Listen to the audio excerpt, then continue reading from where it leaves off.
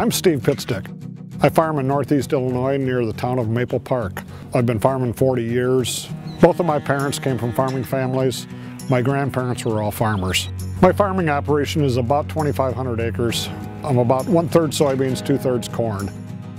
So the last couple of years I've been adamant about capturing all of the things that happen in a field digitally, whether it's the tractor and where it drives, the path it leaves, the tillage, the application of pesticides or whatever it might be. We have so much data out here that we're collecting. My small little mind can only process so much. We need stuff that's built today by people that are in the know, that know how to do spatial analysis and dig deep in this data and make it very friendly. And that's what I found with Farmers Business Network.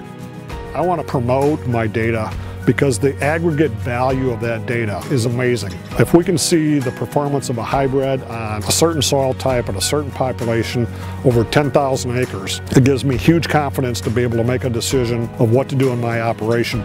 Being part of an aggregate organization that's not tied to any company, that's totally independent, is huge for me. We'll be making decisions based off of sound stuff instead of doing things based on what I should have done last year or what Dad or Grandpa always did. And I think the FBN benchmark yield, that kind of compares me to my peers and gives me a goal or objective to do better and pushes me to be a better farmer.